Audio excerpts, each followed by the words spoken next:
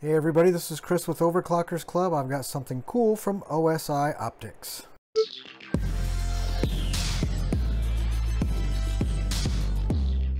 And the model we're looking at today is the MSA-SFP-10GE-SR-OSI. And I think the SR there might stand for short range. I think they make long range and short range versions of these modules. And SFP stands for small form factor pluggable.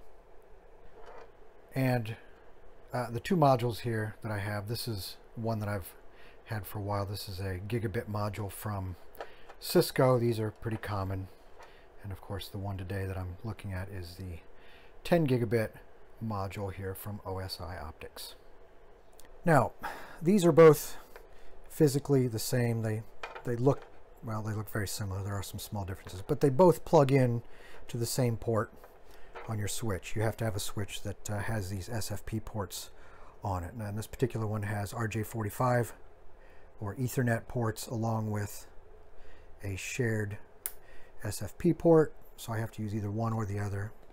A switch like this one here, this Ingenious switch. Now this one just has 4 dedicated SFP ports on the bottom. So your switches come in different configurations. But anyway, you have SFP, which is this one, and this is an SFP Plus. And they'll both plug into the same port. But the difference is this one here will max out at 1 gigabit connection speed, and this one is a 10 gigabit connection speed SFP Plus module. Now again, this one maxes out at 1 gigabit. This one here, your communication rates usually are 1 gigabit, 2.5 gigabit, 5 gigabit, and 10. And you can have limiting factors, the quality of your cables, the length of your cables, all of those things can slow down the throughput. And most of these work fine with a variety of different switches, but you will want to sort of check and make sure that a particular module is compatible with the switch before you purchase, just to save yourself any headaches. Usually it's not a problem though. And for most people, you know, your standard gigabit Ethernet switch here is fine for your home network. A lot of times just one of these does the trick, or if you've got multiple levels in your home, you need more than one switch, or you have enough devices. These are dirt cheap. You can pick up these in all kinds of different port configurations.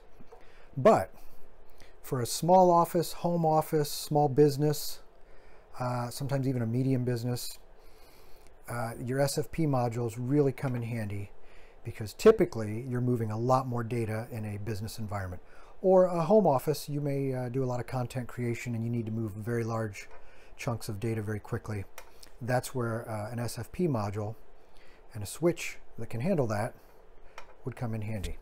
And your switches come in all kinds of configurations. Some of them can be all SFP modules. Some can have combinations like this one here from QNAP. This one has a series of 8 2.5 gigabit ports over here, but we have 2 ports here and 2 ports here. Each of these pair are shared with each other, so I can either use one or the other. I can't use both of these at the same time.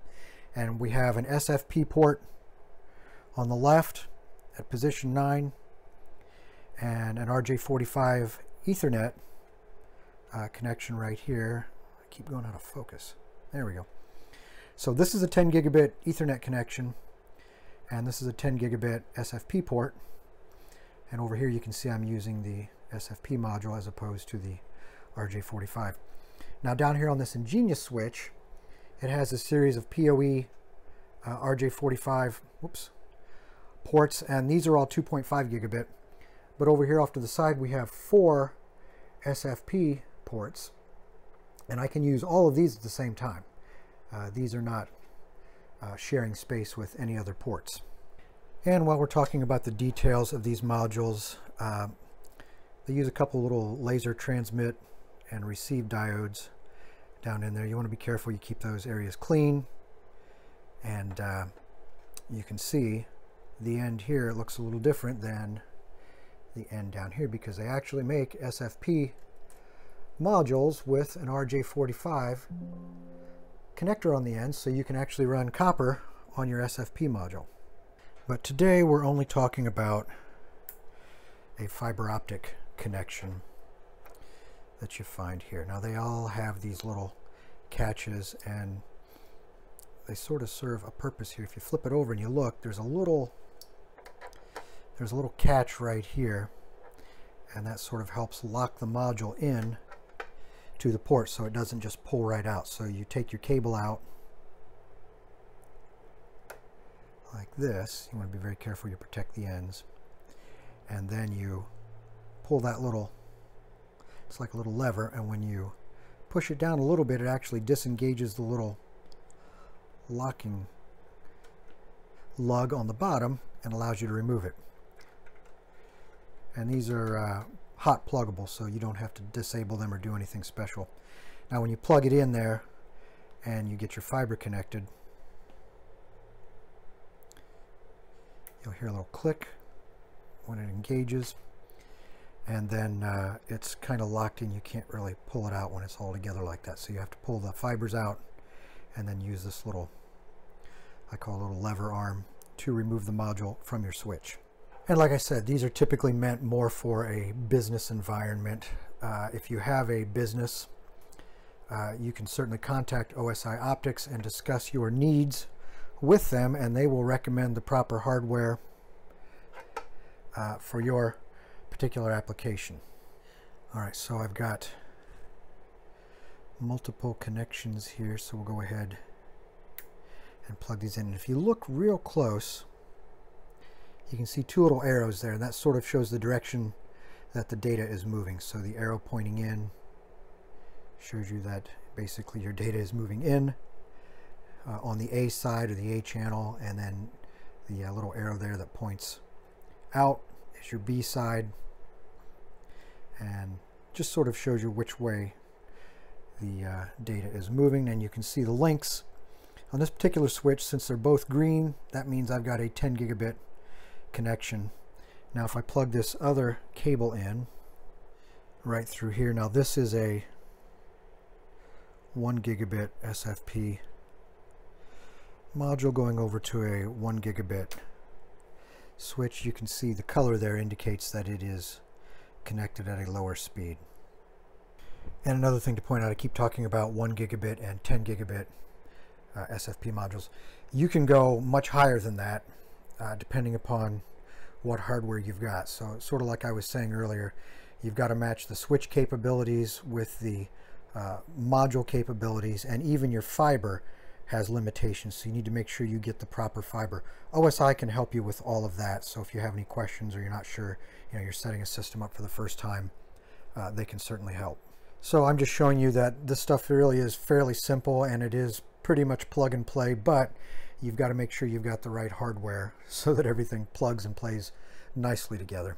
So as far as your speeds go, there are a lot of things that affect that. I always say your mileage will vary. The quality of your cables, the length of your cables, if you've got any other bottlenecks on your network, and how much traffic is on your network, all of those things affect your connection speeds.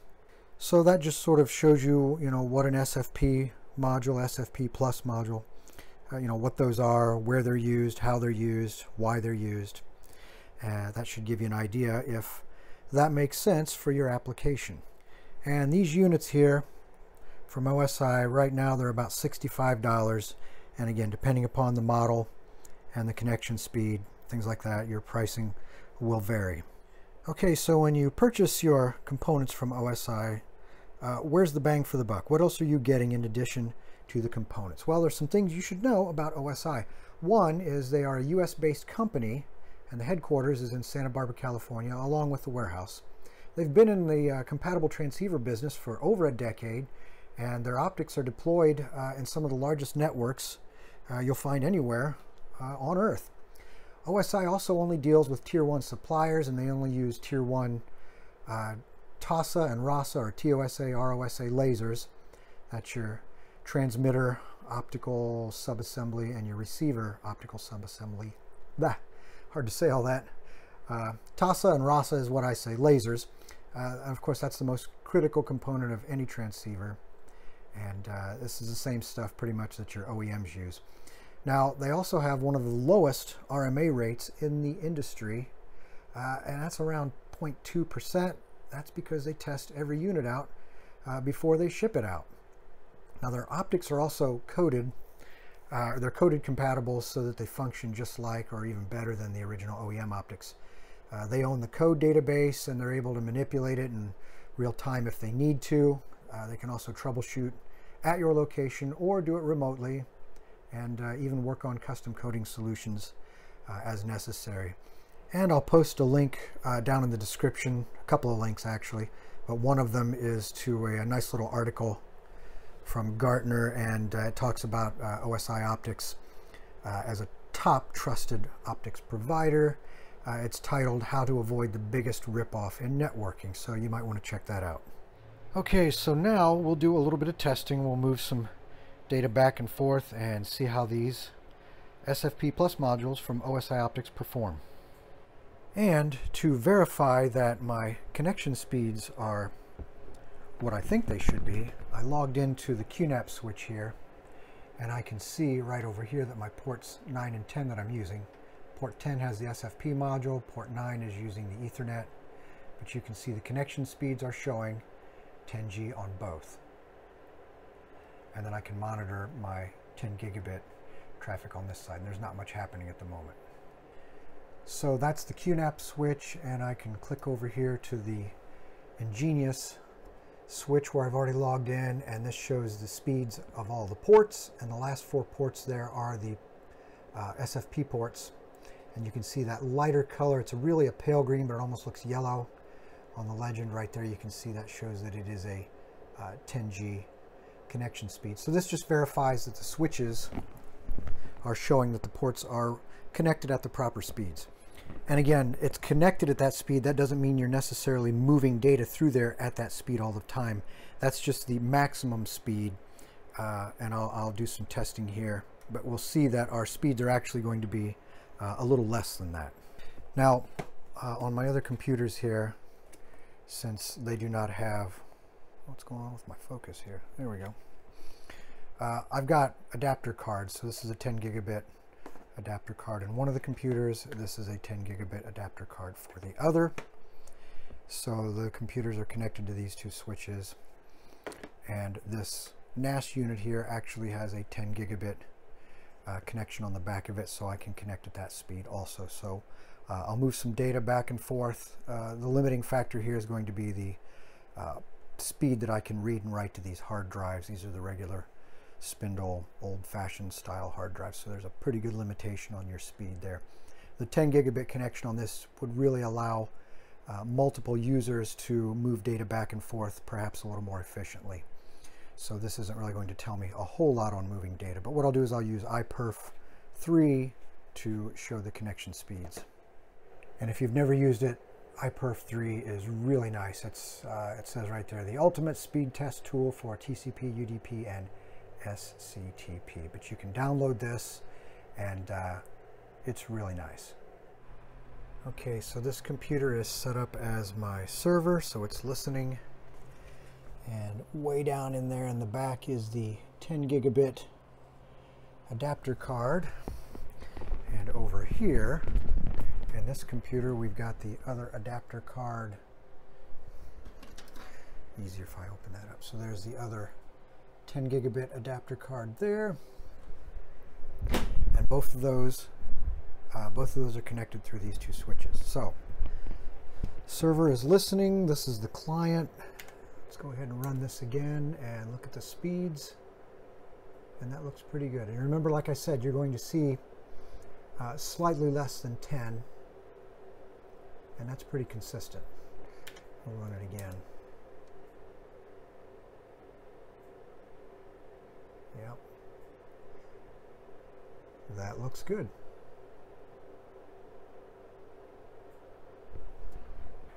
Okay, so this test will involve moving a 7 gig file from the computer over here to the little NAS server. And I'll run the iPerf3 at the same time, and we'll watch the traffic here and see what it does. So let me get the file transfer started first. Replace the file. Okay, so that's moving. And then the iPerf3 will get it going also. And we should see a pretty good jump there. And there it is.